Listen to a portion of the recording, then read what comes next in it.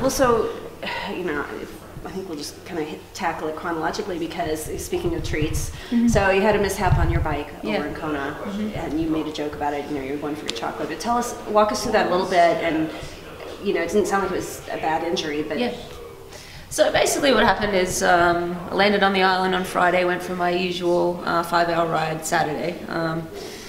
Probably 2.5 hours in, I was ready for a snack, and I went to stop at a near Harvey. There's 2 shops. There's one that I always stop at in the gas station, and I went to turn in at the one we normally stop at, and a friend behind me kind of said, "Oh, we should stop at the gas station, this one's closed." And I kind of went to answer her, and as I was turning, making that right-hand turn, I was kind of looking at my shoulder, and I hit a bump, and my right hand just slipped off.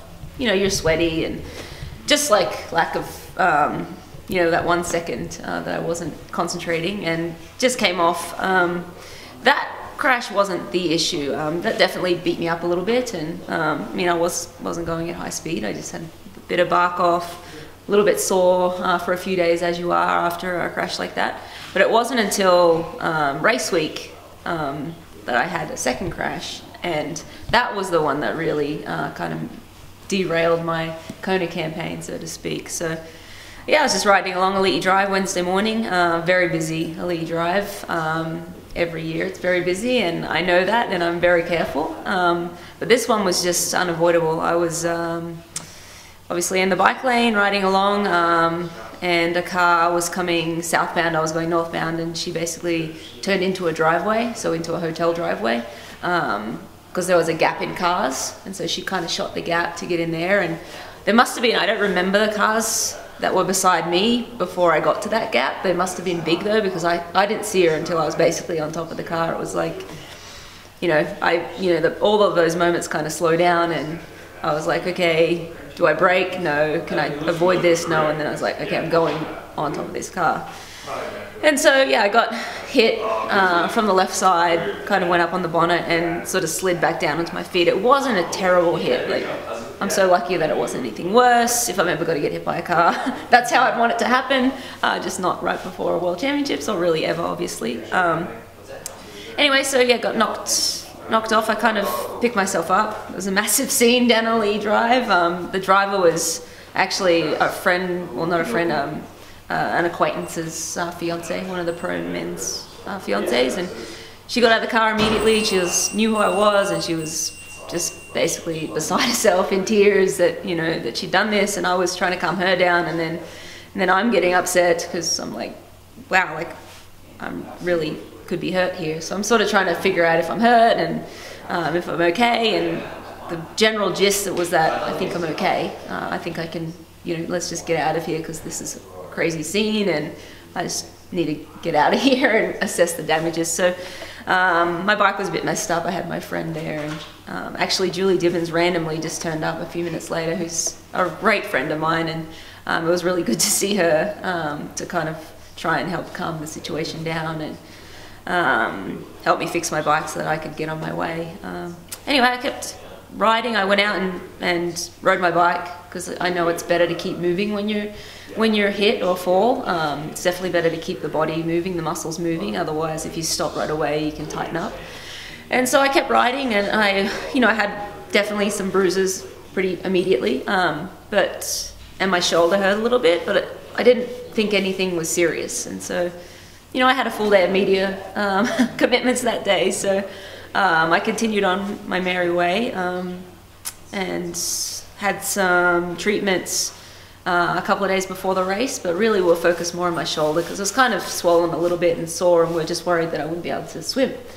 My back was a little bit sore, but I didn't think too much about it. And at Wednesday, 2 days out from a big event, you're not really doing too much more work. So you're not really going to be able to test your body out properly because it was really too close to the race to do any big work. So yeah, I mean, we got to Saturday morning, start day. I thought, you know, my shoulder felt okay. I felt like, yeah, I was going to hurt a little bit, but I could get through the swim, and didn't even think twice that I'd have any other issues throughout the day. I was tired from the adrenaline of having a crash and just, you know, that whole week of having one crash and another crash, and not super ideal preparation before a World Championship, but still, I thought I'd be okay. I thought I'd be able to get through the day, and I thought I still would be able to race well enough to have a great day. So unfortunately, got out of the swim, started the bike, and it was pretty evident early on that my back and glutes were kind of locking up. Initially, it was my left glute, and it kind of moved into my lower back, and kind of just riding along, going nowhere, watching a lot of women ride away from me who, you know, are all great athletes in their own rights, but on this day I'm very fit and very strong and usually can hold my own on the bike. So it was pretty disheartening to be out there and just not be able to perform to my abilities. And so I was battling with myself at that point, you know, do I continue on? I think I can continue on. I'm in pain, but it's bearable. Or, you know, do I stop? And at that time I was talking to myself, I just got to finish. I'll just finish the race. It doesn't matter where I finish. I should finish if I can finish. And that's always been my philosophy on racing and triathlon. If you can finish, you do finish, unless it's going to do harm to your body. So riding along, and then I was heading up towards Harvey, and at that point the pro men were starting to come down, and so I was kind of like, at that point, not really even racing anymore, just riding my bike, because I wasn't physically able to race anymore. And I saw my husband Tim coming down in the lead, and I was just so pleased and surprised and happy for him. I shouldn't say surprised, but just so pleased to see him, because normally he's like kind of middle of the front pack, but he was off the front. So incredible for him to be able to do that on this world stage with the best cyclists in their best shape. So then it came to the point where I was like, okay, I can continue on and finish this race most likely, and I don't think I'm going to hurt myself, or I can put my time to better use and I can go and cheer for my husband.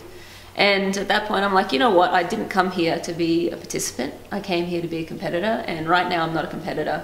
I felt that my time would be better spent cheering for Tim, and so I stopped by the side of the road, and fortunately SRAM vehicle was coming down the other way. Actually, they saw me, turned around, and basically scooped me up and brought me home. So it was nice to have familiar faces take care of me on that ride home, because obviously it's very emotional when you're just pulled out of this race that you've been preparing for all year, but also exciting to see that my husband was doing so well, and yeah, obviously excited for him. So trying to put all my energy into focusing on his race.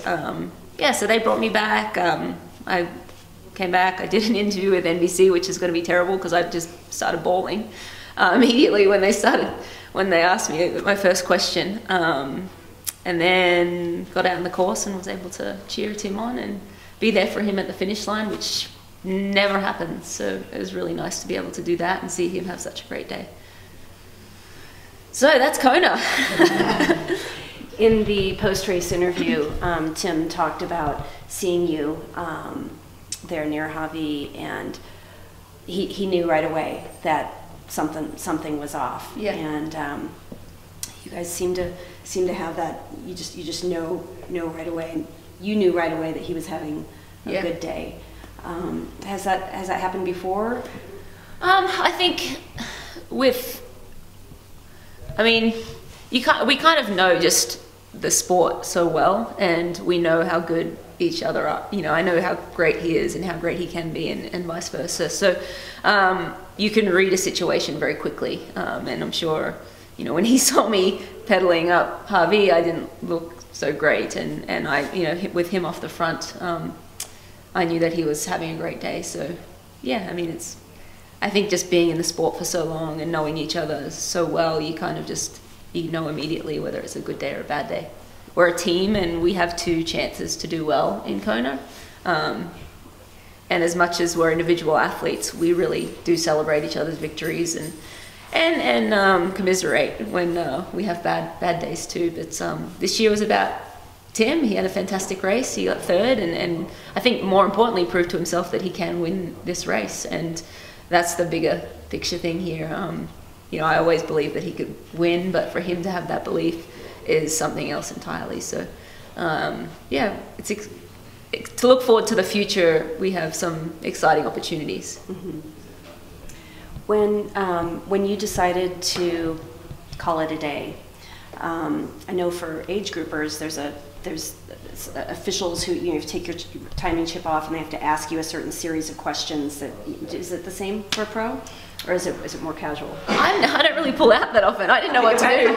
Well, I'm assuming, yeah, that this was a new experience. Yeah, I honestly didn't know what to do. I kind of was slowing down and pulling over to the side, and a draft marshal came past, and I said, "What do I do if I want to stop?" And she actually didn't speak great English, I don't think.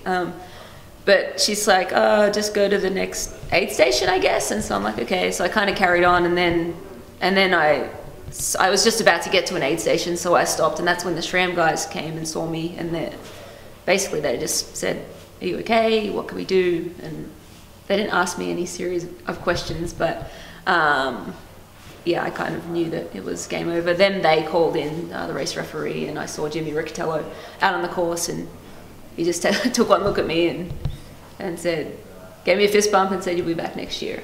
And that's kind of how it went down.